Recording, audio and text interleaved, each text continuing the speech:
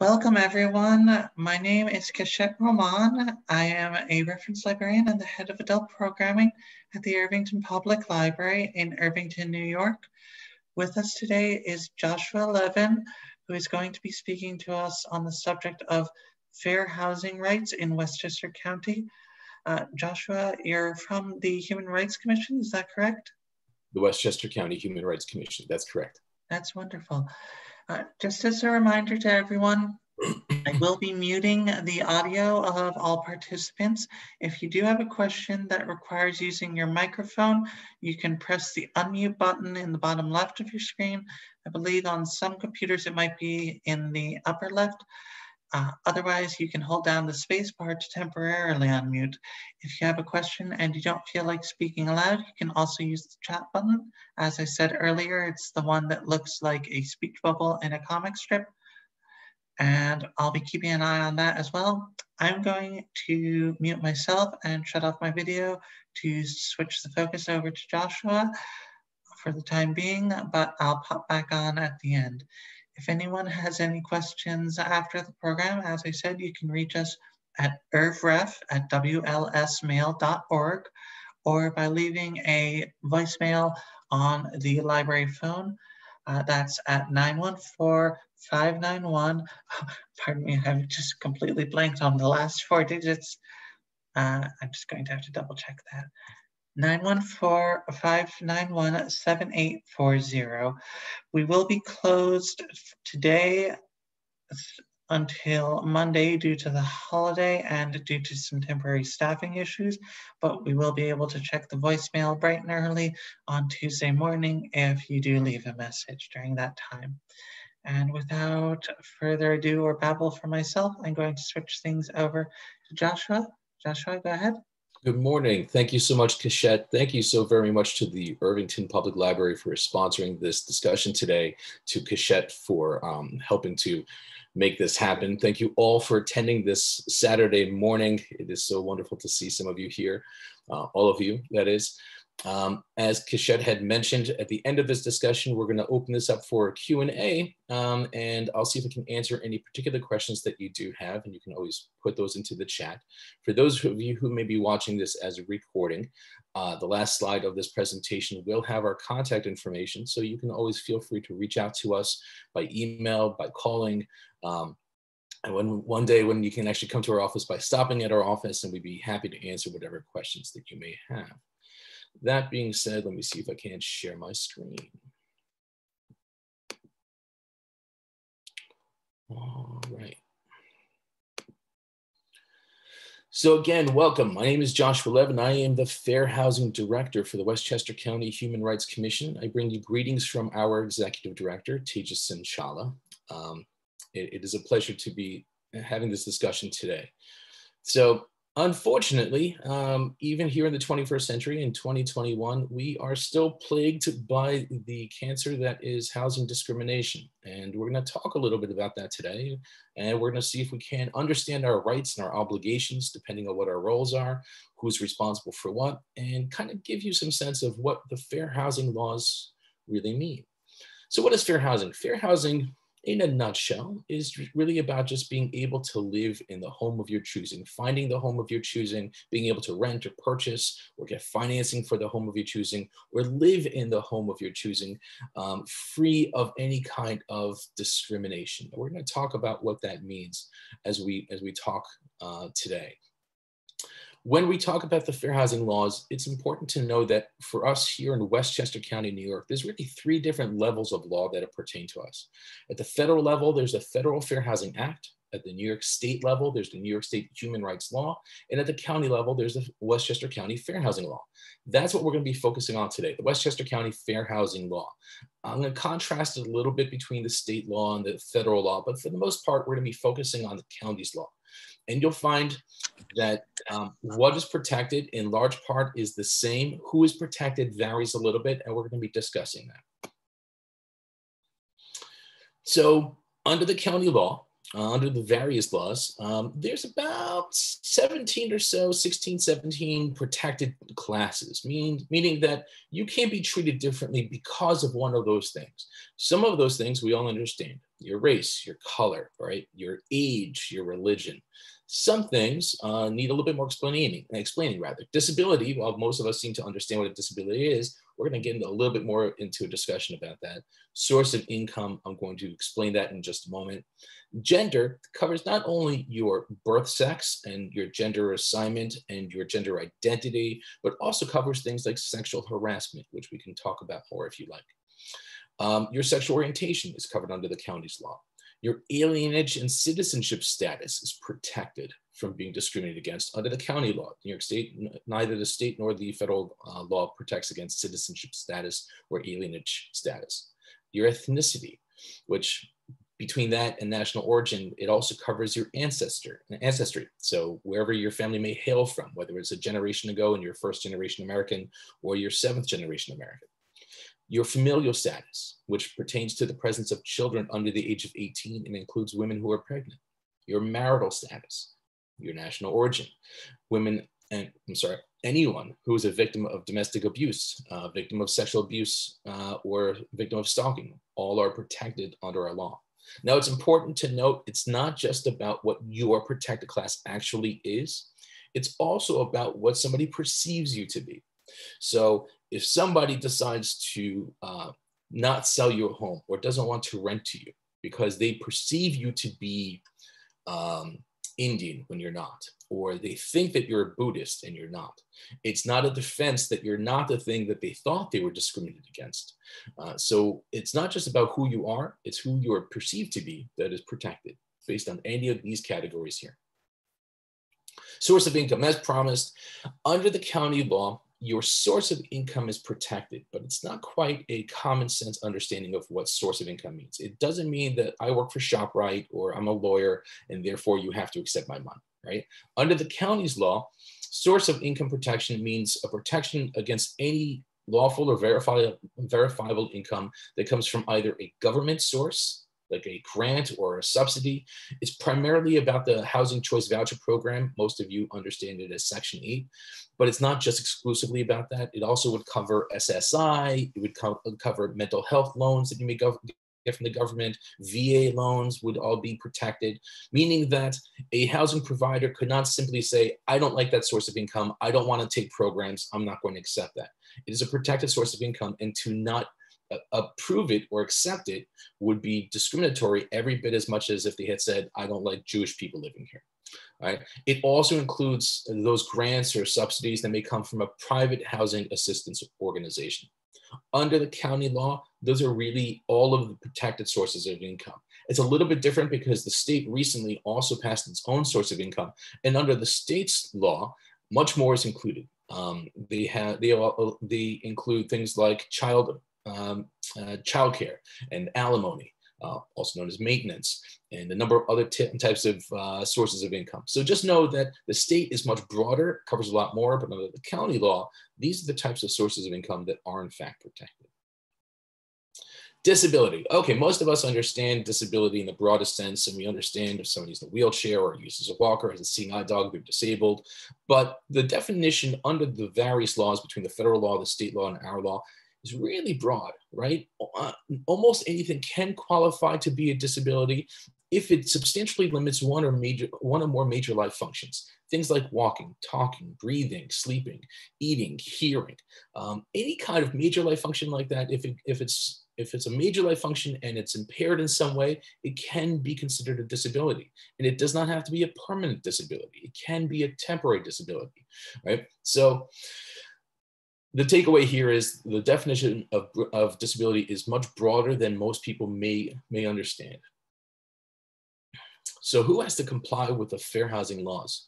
Well, anybody that has really any nexus with housing. So your landlords, certainly, the property managers, absolutely, building staff like your porters and your superintendents, sure, and the assistant superintendents, but real estate brokers and real estate agents, they have to, mortgage lenders, banks and such, where they're doing more, HELOCs and lending out monies for other things associated with your home, like purchasing or renting.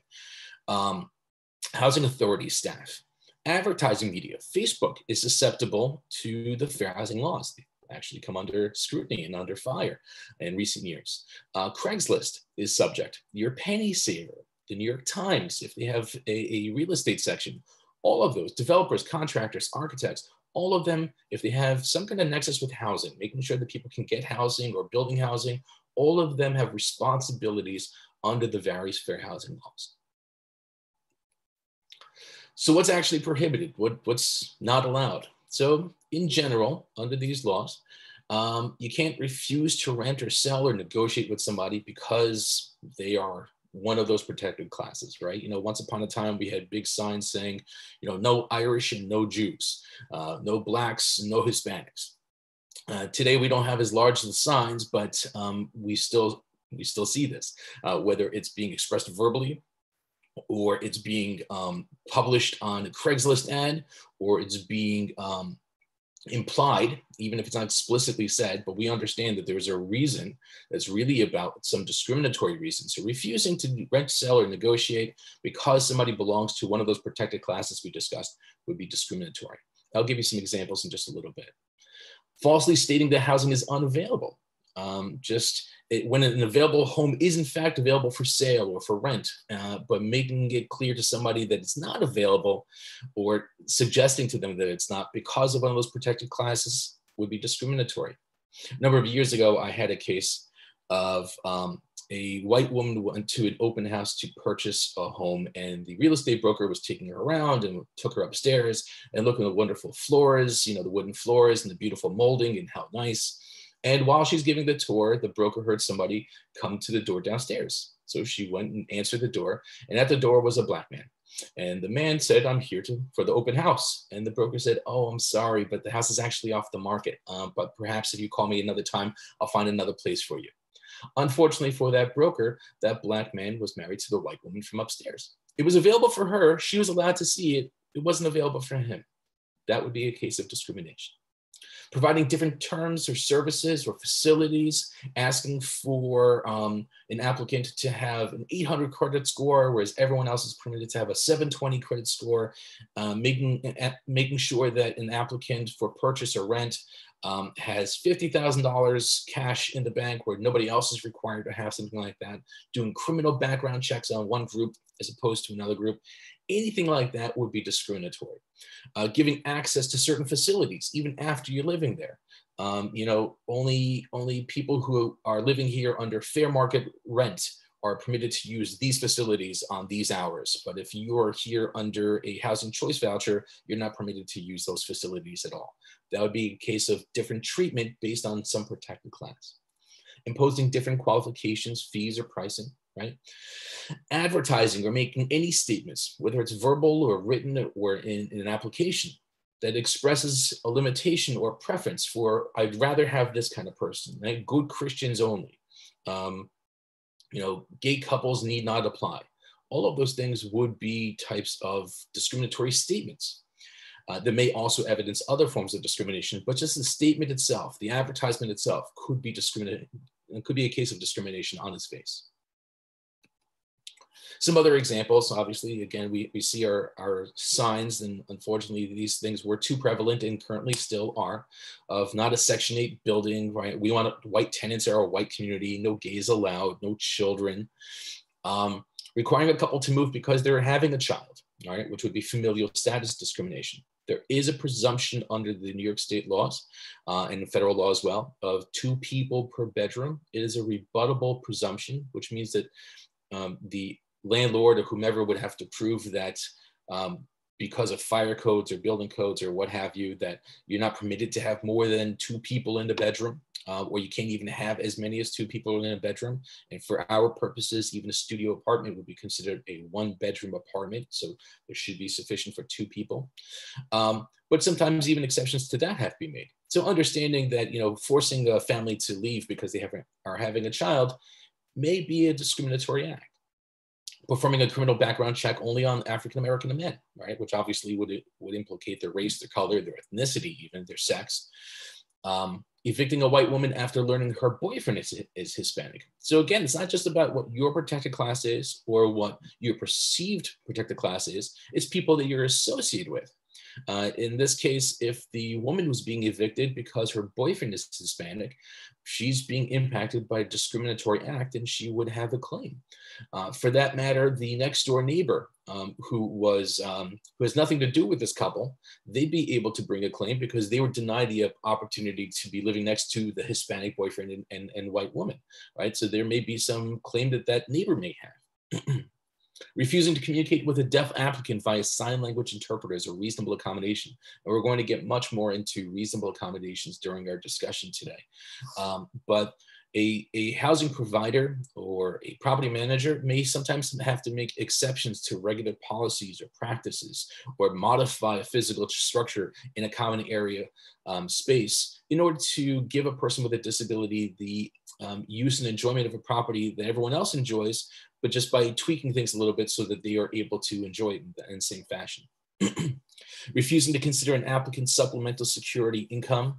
All right, we were talking about that source of income, and some sources of income like SSI would also implicate their disability. So saying, I don't want this source of income, may also then find themselves, those people who are running afoul of that law may also be finding themselves violating the law based on disability.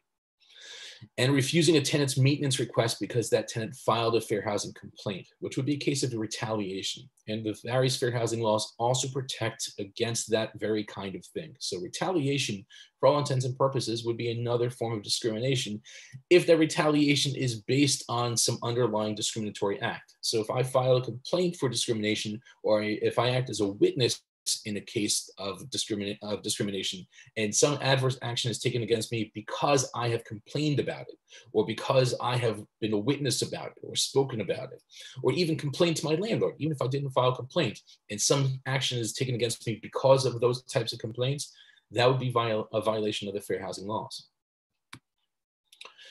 There are some exceptions under the fair housing laws. There are some exempt entities, which we're not going to necessarily get into today, but I'm happy to answer those questions if anybody has. But I always like to just kind of bring out that there is a type of housing known as senior housing. Many of you are aware of it. There's two types in New York. I don't know if there's any other types any other state. But in general, there's two types here in New York. There's the 55 and older communities and 62 and older communities. Now, the difference between those is in the 62 and over communities, it means 62 and older. Meaning, if my wife is 62 and I'm 61 and a half, I get to move in with my wife on my birthday. Seriously. 62 and older means 62 and older. You can't be, no exceptions. Everyone has to be of age. Now, 55 and older communities in general simply means that in 80% of the units, at least one person in that unit has to be of age. Everyone else can be of any age. And then 20% of the units are usually set aside. There are exceptions to that. I won't get into it unless people want to have a discussion about that. But just know the difference between these two senior housings, and know also that there are some other exemptions under the law, which we can always discuss later if you'd like. We are in some interesting times, as we all know. We are in a pandemic, and unfortunately, even during these times, housing discrimination does not go away, and they take vicious new forms. We have seen a rise in claims of sexual harassment across the nation, certainly here in New York and certainly in Westchester County, of landlords and superintendents and other people in positions of power taking advantage of the situation of people being out of work or people being furloughed and offering tenants alternatives to paying rent. You know, there's other ways that maybe we can make this work. You're nice to me, I'm nice to you. Maybe you go on a date with me, maybe I come over when it's bedtime for the kids and you and I get to know each other. Things like that are on the rise. Those things are would be considered sexual harassment. And as I had noted before, sexual harassment would be a violative of the fair housing laws. That is absolutely the kind of thing that we can investigate. And when necessary, we will prosecute. I'll talk about that in a little bit too. But again, it's not just about what you are, it's also what you perceive to be. We have a number of healthcare providers, amazingly, as opposed to celebrating all their hard work and going out there and trying to do what they can. Some communities, co-ops, condos, will tell their medical health professional community, we don't want you back in. We're afraid that you're going to be bringing the virus back here, right? So a perception that they are ill like having the virus. It could be a perception that they have a disability and will spread that disability. And that can be discriminatory, right? Same thing goes for if they assume that because somebody is Asian, Chinese, or Japanese, and there's no end of harmful euphemisms that have been used. I'm sure all of you and I have heard most of them, but using terms like that because you're afraid that somebody who's Asian may be more susceptible to the illness, to the virus, and maybe bringing it back, and refusing to let them come home or rent or anything along those lines could be a discriminatory act. So let's talk about reasonable accommodations and reasonable modifications. And what I want you to take away from this, you don't necessarily have to remember all of it, but really when we're talking about when people with disabilities need accommodations or modifications in order to live in a home, right? Be it a co-op or condo or townhouse or what have you, or rental, it's really about what's reasonable under the circumstances. And what is reasonable under every circumstance is always going to be very fact specific. So what is reasonable for you is not necessarily reasonable for me, and so on, and vice versa, right? So every single case of a person with a disability who needs an accommodation has to be examined for its own merits, right? It's not about giving people with disabilities anything they want because they're disabled, carte blanche, give it to them. It doesn't work that way. But it's not about just simply saying, we don't like that, I'm not going to consider that, so sorry, you're not going to get it. So let's delineate. Under the Westchester County law, a reasonable accommodation is a change or an exception or adjustment to a rule, policy, or practice, right? In order to give that person an opportunity to use and enjoy the property like anybody else would. It also includes making a physical change to the structure if it's in common area space. So if you have to redraw the parking lot lines, if you need to automate the doors, if a ramp is needed for the main entrance leading from the outside into the main foyer, or leading from the lobby area up to the elevators. If there's a physical change of the structure, then the housing provider, co-op board, condo board, would have to absorb the cost. The cost would be to them, and they would have to provide it if the situation is reasonable and demands it. And we're going to get more into it in a moment. As opposed to when we're talking about reasonable modifications, which under the county's law, for the most part, pertains to inside the unit. So if there's a physical change in the structure that's inside my unit, the cost is to me. I may still have to ask my landlord or my co-op board to be able to do that, but if it's reasonable because my disabilities require it, then they have to permit it at my own expense, and they may ask me to return the condition of the apartment back to what it was once I leave, but they would have to permit me to do that. So some examples of reasonable accommodations. Being allowed to have an animal as a seeing eye dog, for example. We all understand if somebody is blind and has a seeing eye dog, and that all people who are blind do have seeing eye dogs, but if they do have a seeing eye dog, that should be an exception to a policy that says no animals of any sort, or no animals larger than 10 pounds, or only cats, or whatever the policy may be. Includes also emotional support animals, and we'll talk about that in a little bit. Helping a person complete an application because they're legally blind, let's say. Transferring units, sometimes depending upon the circumstances, that may be an appropriate and allowable accommodation to move somebody from one unit or apartment to another. You'll see that often in public accommodations, public accommodations like housing accommodations, excuse me, for public housing.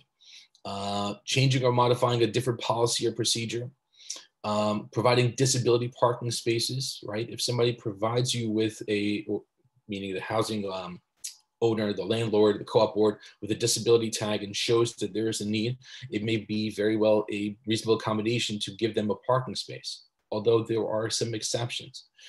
So it's not always, and as I was saying, it's not always about, well, you gave it to that person, so you have to give it to this person. It doesn't work that way. You have to look at what the circumstances demand.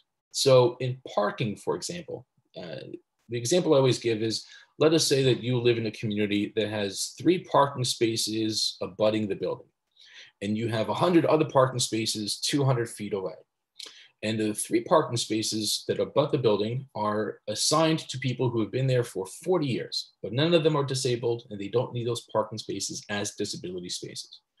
Now here you come with your disability tag, and you're the first person to ever make that request. And you say, hey, I need one of those spaces closest to the door. My disability requires it. They are not allowed to ask you what your disability is. They're not allowed to ask you for a doctor's letter in that circumstance. And we're going to talk more about what landlords and housing providers and managers are allowed to ask for. They're not allowed to probe over much. That disability tag is sufficient for them to understand that you have a disability, that the municipality, that the government has decided that you're sufficiently disabled, that you need a parking space, and they will very well have to reassign that space to you. The closest space to the door can be assigned to you. Now, let's say 3 more people come behind you, and each one of them asks for the next space. Now, for the next 2 people, because there are 3 spaces and you have 1, for the next 2 people, they may be able to reassign those 2 spaces to 2 more people, because they can remove the people who are there and put in people with disabilities and have that disability tag into that space. Now, for the 4th person, it's no longer reasonable because there's no more spaces to be given away. Those 3 have already been assigned to people with disabilities. It is not the housing provider or co-op board's responsibility to triage and decide who's most disabled, who's more disabled. Is your gout worse than his MS? Is your Parkinson's worse than his steel plate in his hip? Not for them to decide. First come, first serve. Under the circumstances for the 1st, 2nd, and 3rd people, it was reasonable to give one of them a parking space because they had it available. Now, for person number 4, it is no longer available. The circumstances have changed. But that's not the end of the story. Housing providers have to engage in what's known as an interactive process. If it turns out that it's not reasonable, right, it would cause a financial and administrative burden to the housing provider to try to provide that accommodation. They can't just simply say, oh, sorry, so sad, too bad, can't do it. They have to engage with the person and say, well, we can't do this, but let's see what we can do and offer some alternatives. And maybe there's something else they can do. In this situation, they may be able to give the 4th person the next closest space, which is still 200 feet away, which is less than ideal, but they can give them the next closest space and put them on a waiting list. So when one of those 3 spaces gets vacated, they're the next one up the list. Perhaps they can redraw some lines and create a 4th space. Perhaps that is reasonable too. It's always going to be very dependent upon the circumstances is really the takeaway. Now, reasonable modifications as opposed to accommodations, again, those can be a wheelchair ramp. It could be removing a bathtub and installing a wheelchair accessible shower, widening doorways, installing grab bars in bathrooms, lowering kitchen and bathroom counters, strobe lighting. Any physical structure like that change could be reasonable given the circumstances. And as promised, the hottest button topic always is when we're talking about animals. Now, as we had discussed before, when we talk about things like seeing eye dogs or hearing aid dogs, most people get that, right? When there's a clear and visible disability and there's a clear function of the animal, most people understand that that is a necessity and don't challenge it. Most, not all. And in fact, when there is a clear and visible disability, and there's a clear nexus between the disability and the accommodation, like a seeing eye dog, a housing provider is not really permitted to ask for anything else beyond what is being presented. The casual observer gets what the disability is. They understand what the need for the thing is. They don't get to probe anymore. It gets a little bit different when the disabilities are invisible and there's not a clear need, or even if it's a visible need, and a visible disability, but there's not a clear need of what the accommodation is. When we're talking about service animals, being a seeing eye dog or seeing eye animal, I should say, because they're seeing eye Shetland ponies, or hearing aid animals, or animals that have been trained to respond to epilepsy, seizures, or other disabilities, if it's reasonable, it must be permitted. And what can constitute a service animal, and an assistance animal, sometimes called, or emotional support animal, it can be pretty diverse, as you can see. It can be turkeys, it can be a boa constrictor, it can be a parrot, right? It's not going to be too many wild animals, but it can certainly be a variety of animals, so long as New York State permits it. and can be appropriate given the circumstances. There are cases of autistic children only relating to a boa constrictor, which are permitted under New York State law, and I believe Westchester County law. Always check your municipality, always double check, because your specific jurisdiction, like New York City, has certain restrictions. If you're in New York City, that other cities or counties perhaps don't have the same restrictions. But just know that if it's a wild animal, like we see, it probably won't be. But if it's some other reasonable type of animal, it may very well be reasonable under the circumstances. Requests can be made verbally or in writing. It can be made through another person. It doesn't have to be made through the individual themselves. And as I was saying, the housing provider must engage in an interactive process if they need more information to verify that there is a disability. They are not entitled to know what the disability is. They are not allowed to ask for HIPAA releases. They're now permitted to say that they need to know what the disability is. They need to understand that there is a disability, how the disability is impacting you, and what the function of the accommodation or the modification you're seeking is. If it's clear, end of story. If I'm in a wheelchair and I'm asking for a ramp to go up some stairs, they don't need to know that the nature of my disability is I took shrapnel when I was in Vietnam. They don't need to know that I have a club foot, which is why I'm in a wheelchair. They don't need to know that I got hit by a bus the other day and I'm paralyzed now from the waist down. None of that is necessary for the housing provider to be alerted to. They can see that I'm in a wheelchair, and there's a very clear nexus between my wheelchair and the need for the ramp to go over stairs. Nothing further needs to be submitted. I'm blind, I have a seeing eye dog. You don't get to ask for anything more. I'm asking for a parking space. I have the disability tag. You don't need to know why I have the disability tag, all right? But if I'm in a wheelchair and I'm asking for a dog, well, those two things don't necessarily aren't clear to the casual observer as to what the function of the dog is. Now, it could be that this dog has been specially trained because I'm in a wheelchair to go and open doors for me, and you can reach things that I cannot. Perhaps this dog, while I'm in a wheelchair, I also have epilepsy, and this dog has also been trained to deal with my seizures, right? So I don't necessarily have to explain what my disabilities are, but I do need to explain what the function of the animal is and how it's going to be assisting me, so that the housing provider has the minimally invasive information so that they can understand that there is in fact a need for this thing that I'm asking for, right? Sometimes when we're talking about things like emotional support animals, that's where it really kind of, most people get themselves in trouble when housing providers want doctor's letters and only an MD letter, something like that. That's beyond the pale of what they get to ask for. Again, they get to ask for the minimally invasive information so that they can understand that there is a disability and there is a need, that the disability requires this thing. Now, a doctor's letter may be best, but it's not the only thing that will suffice. So I'd like to say that if I need to drive myself down to Times Square, a Ferrari may be best. It's not the only way to get to Times Square, right? There are other ways to get to where I need to go. A letter from me or an explanation from me may be sufficient for me to explain the need for my emotional support animal. A letter from my mom. I use this as a tongue-in-cheek example, but my mom may be my healthcare provider. She may be in the best position to explain my need. So a letter from mommy may be sufficient. A letter from my therapist, a letter from my psychologist, my psychiatrist. It doesn't have to be an MD. So again, a doctor's letter may be something I may want to share, but it's not necessarily the only thing that will suffice.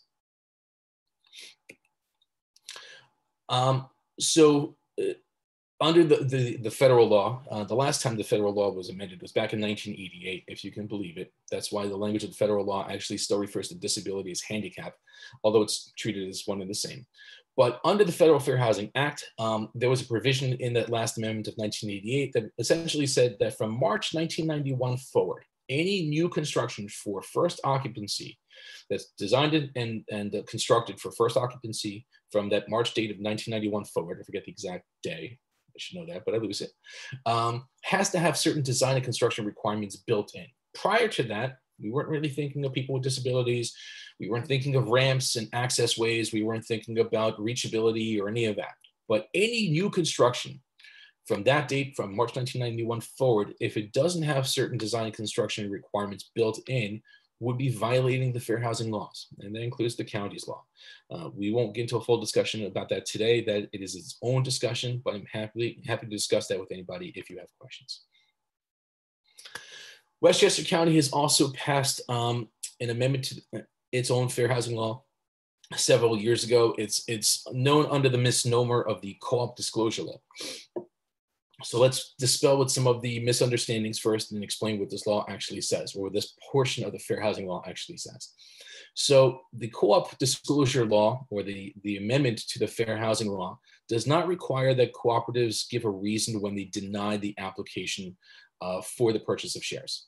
What it does say is the following: that the cooperatives have to adhere to certain timeframes whenever an application to purchase cooperative shares has been submitted, right? Within 15 days of an applicant giving their application to a cooperative board for their consideration, the board has to either acknowledge that the application is complete or that there's some kind of defect and give the applicant an opportunity to resubmit the application. Once the application gets resubmitted, repeat as necessary. 15 days from receipt, either acknowledge that it's been completed, they're going to take a look at it, or there's a defect that has to be corrected. Once they've acknowledged that it is accepted and it's complete, the cooperative board has 60 days to reach a final decision, right? To either approve the applicant or to reject them. If they reject them, by whatever notice they reject them, a letter or email, whatever notice they send to the rejected candidate, within 15 days, they have to send a copy to my office, to the Human Rights Commission, so that we have a record of that. If they fail to give my office a copy of that rejection notice, they are subject to fines. $1,000 for the first time they do it, $1,500 the second time they do it, and $2,000 every time thereafter, right? That's what this provision of the law actually requires. As we were discussing before, there are other discriminatory acts like retaliation, which is against our law, threatening, harassing, interfering, coercing. It's not just about keeping somebody out of the building. Once you're in there, if you're being threatened or harassed or coerced because you belong to one of those protected categories, that is all protected under the fair housing laws, and this is something that you can bring a complaint on. Threatening to call ICE seems to be the most popular form of this in recent years, unfortunately. So threats to call ICE, to intimidate somebody, to keep quiet or to go away, that would be a discriminatory act that my office could investigate. So if one were to file a complaint with our office, this is what you can expect for the most part. Once a complaint gets filed, we conduct an investigation. Now, our office is a neutral entity charged with doing the investigation of complaints of discrimination. We do not represent the complainants. We don't represent the respondents. Our job is to see if there's any legitimacy to what the complainants are alleging. So to that end, we interview all relevant witnesses, the complainants' witnesses, the respondents' witnesses, respondents being the people being complained about. We may identify our own witnesses, look at everyone's documentation, including our own, looking at whatever evidence we need to see if there's any evidence that perhaps there's something discriminatory happening. While we're investigating, we're trying to see if we can conciliate and resolve the problem between the parties, because oftentimes that's best. If we're successful, that's good. If we're not successful, then once we conclude the investigation, we reach a determination and we decide whether there's enough there to warrant a hearing. If we don't think there's enough information, we dismiss it. If we do think that there's sufficient information to suggest that maybe something discriminatory is happening, we advance it to a hearing in front of an administrative law judge. And the judge will then have a full hearing, just like a trial that we're all familiar with, taking of testimony, looking at documents. And at the conclusion, we'll reach a decision as to whether they think discrimination has occurred or not. And if they believe that discriminatory conduct has occurred, can make whatever awards are permitted under the law. Under the county law, that can be compensatory damages, right? Including money out of pocket and emotional distress and that kind of thing. Punitive damages, attorney's fees, civil fines and penalties. Those are monies that get awarded to the county, not to the person. Ordering specific performance, like build the ramp, let them have the dog, give them the apartment, that kind of thing. the complaints that get filed with our office have to have occurred within 1 year. It has to be filed within 1 year of the alleged discriminatory conduct, right? Anything beyond 1 year, there may be some other courses of action in court or some other agencies, but for our office to take it, it has to have occurred within 1 year. And for our office, the Westchester County Human Rights Commission, any act of discrimination would have had to have occurred in Westchester County. Outside of Westchester, New York, it could be filed with the State Division. Outside of there, it could always be filed with the federal government.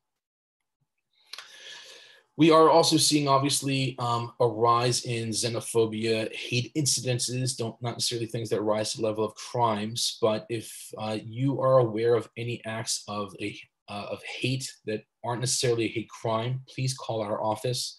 If it is a hate crime, which I understand you may or may not be versed on, you can always contact the district attorney's office. If you're not really sure which it is, feel free to give our office a call, and we will gladly direct you to where you will be best supported. And here, as promised, is our contact information. If you have any questions, concerns, a complaint of your own, you want to forward our information, please give us a call. We're at 914-995-7710. Our email address is there too. You can always email it to us. Our fax number is 914-995-7720. And I very much appreciate you listening to me for all this time. Let me see if I can open this up now for some questions, if anybody has. Feel free to either put it into the chat or take yourself off mute and ask. Okay, Joshua, I actually have a question or two myself. Sure. But while we're waiting for other ones to come in, you mentioned both emotional support animals and what was the other term? So I was saying service animals, assistance animals. The law actually doesn't define those, the fair housing law, I mean, but that's what most people understand those terms to be. So I'll let you ask your question and then I'll kind of expound from there. So under the law, there's no distinction between those two? Correct. So actually the law, the fair housing law, doesn't really mention dogs or animals at all. What it talks about is a reasonable accommodation, right? So it's important to not necessarily get too hung up on the labels when we're talking about things like emotional support animals or service animal or assistance animal. Most of us are familiar with the ADA, and people will hear about the ADA and they'll toss around the term ADA, ADA, ADA. The ADA refers to the Americans with Disabilities Act, which is a federal statute, and that does not touch necessarily on housing. Right? The ADA, for the most part, pertains to things like employment, public accommodations, and certain other areas. But when we're talking about housing at the federal level, we're talking about the Federal Fair Housing Act. At the state level, the New York State Human Rights Law, and at the county level, the Westchester County Fair Housing Law. Housing is different than places you work in public accommodations. So what may not be considered a reasonable accommodation in a public accommodation, for example, airplanes now are not allowing emotional support animals, is different when we're talking about where you live. Right. So even though the law does not necessarily define which animal is reasonable, again, the takeaway is what's reasonable under these circumstances? Is there a need? Does the disability require the thing? Because if the animal is a need, then the animal should, for all intents and purposes, be treated like a wheelchair for a person who requires it. It's not something that I want. It's something that I have to have. My disability requires that I have this thing. Be it the wheelchair or the emotional support pig or the seeing eye Shetland pony. Whatever the case is, my disability requires this thing. It's not just that I want it, I have to have it in order for me to function. Does that answer your question? Yes, it does. Thank you. And I'll just give a moment if anyone else has any questions. As a reminder, you can hold down the space bar on your keyboard to unmute yourself temporarily. If you have a question for the chat, I'm keeping an eye on that as well. I'll just give a moment if anyone else has anything to say. And while we're waiting, I know I had mentioned before, if you're not sure, if you've witnessed a hate crime and you know for a fact it's a crime, obviously you can report it to the district attorney's office, as I previously said. You can also report it to your local police department. If you're not sure if it's a crime or if it's a hate incident, for example, somebody standing on the sign with a big sign saying, "I hate all Jews," right? That's not necessarily a crime, but it certainly seems like something that is upsetting the community. That would be the kind of thing that I would recommend that you call our office. And if you're not sure, either way, call us. Again, we'll happily give you the resources that we think that will be better suited for your needs. Well, since we don't seem to have any other questions at the moment, I'll ask one other myself. Years ago, my family was dependent on Section 8 housing to basically afford anywhere to live. We were beneath the poverty line, and I was employed less than part-time due to disability. We found that there were many places that were explicitly stating that they do not accept Section 8. Sure. Has the law regarding that changed? Are they required to accept that now? Yeah, that is what the source of income is primarily. The source of income provision, the protected basis under the county's law is specifically created to protect against. It's not exclusive to the Housing Choice Voucher, that's sometimes known as the Section 8 program. It's not exclusive to that, but it's primarily about that. I mean, the whole point of the program was to give people with these funds the opportunity to live in a home that they can afford with the funds. And it's counterproductive when housing providers would say something like, no, we don't want to take that. So correct. So the county law now says you can't say no to those programs. You have to accept it as a source of income. Right? Every bit as much as if I was working as an attorney or a doctor, you would have to consider that income as any other legitimate form of income would be. Thank you very much. Are there any questions from the audience? Anyone who wants to speak up? That says that either everyone thinks that did such a fantastic job, I've answered all questions, which I don't think is the case, or some people may be camera shy, which is absolutely fine. Again, please call us, email us if you do have any questions or concerns. I'm always happy to answer your questions, as is the rest of our staff. I thank you all for joining us this Saturday morning. I thank again Irvington Public Library and Quichette for organizing this, for making this happen. Oh, I do have a question. So before I sign off, let's see what the question is. Does a building have a limit to the amount of Section 8 they can take? No. Again, I mean, there may be certain Section 8 requirements that I'm not familiar with. So just like in the case of the size limit per bedroom, that may be subject to some building codes or fire codes. I can't tell you if the Housing Choice Voucher program has a limit to how many people can be in a certain building. I don't know that. What I can tell you is that if a housing provider says that they don't want to take that source of income, that Housing Choice Voucher, Section 8, then that could very well be a discriminatory act. Notice I'm an attorney. I'm not going to conclusively say it definitely is not. But for our purposes, if a housing provider says we can't take any more programs, we don't want to take any more of those monies, that could very well be an act of discrimination. And I would encourage you to contact our office so we can explore that. All right. Thank you, Joshua. Are there any other questions from the audience? Let's see. Okay, well, if there's nothing else, then I am going to say thank you to Joshua. Thank you to everyone in our audience for joining us. As I said before, we will be sharing this as a recording on our website via our YouTube channel. That should be posted by Tuesday morning. If anyone who was involved in this has any reason that they don't want that recording to be posted, please feel free to contact the library by email at irvref@wlsmail.org or by phone at 914-591, and I apologize, I blanked on those last 4 digits again, 591-7840. Yes. So unless there's any last minute questions, I'm going to stop the recording and close the meeting. Joshua, thanks again. If you Thank you, folks.